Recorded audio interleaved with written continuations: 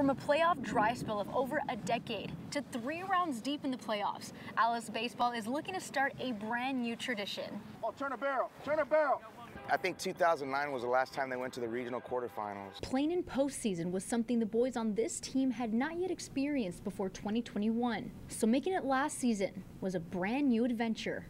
The environment was different, everything was just different. I was getting phone calls and text messages from my buddies who are coaches, and you really don't understand that, but we were getting police escorts, out of town, every week. But the past is long gone.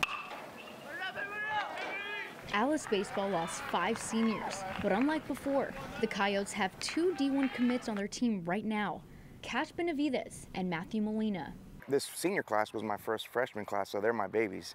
And to have two D1 commits is extremely special. Having 2 powerhouse players on one team is pretty good, but it takes a team learning from slip-ups in the past that will establish a new normal. The game has a lot of failure, so just learning to play through failure, that's probably the biggest thing.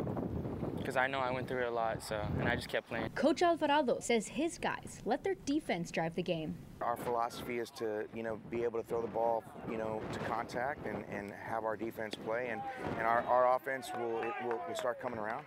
And we do a lot of things. People call it small ball. We call it inside game. The Coyotes have their next scrimmage on Monday at Ray starting at 6. Ashley Gonzalez, 3 News.